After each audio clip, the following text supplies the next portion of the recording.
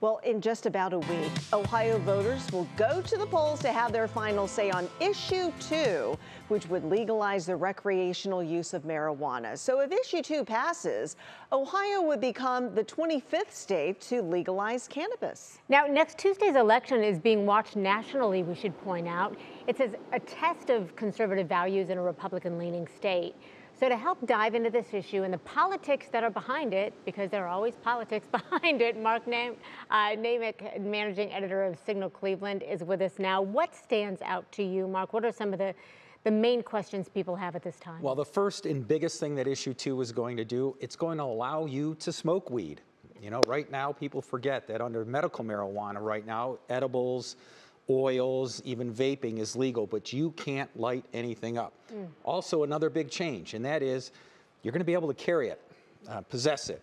Right now, people are, can get criminal charges against them for carrying it up to a Ziploc baggie side. I know back in the 70s, people would try to sell you that, the old dime bag, but there'll be some of that's legal. You can also now, if it passes, grow your own plants. You can't be selling them, but you would have to buy your marijuana specifically from dispensaries by showing your ID, just like you do alcohol. Okay. So I know there hasn't been a lot of attention given to the issue of people who say are already facing marijuana charges. So if this passes, does it change anything for them? No, and that is a big issue. So if you were facing criminal charges for possession for the very same amount that's soon to be legal, nothing changes. You are still prosecuted under the old law. That is an issue that kind of drove some of the activists to get signatures to push this, was the idea that, you know what, too many people are getting hit with this. It's tripping them up for jobs and other things. We want to make this legal. But right now, it does not do anything for those currently facing charges. So how is the issue doing in the polls? I mean, I do know law enforcement agencies have already come out, against issue 2.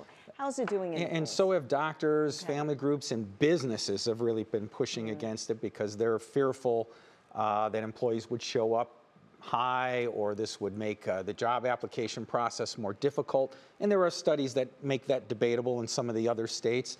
There hasn't been a ton of polling, but it has been passing, but doing not by as much as issue 1, which is the abortion issue, which seems to, most people seem to be solidly have a strong opinion on that one way or the other, but leading. Issue 2 is kind of quiet right now. All right, well, we'll see how it goes. And I know that we're going to be depending on you as we move forward with election night. Thank you so much. See you then. Appreciate it. Mark.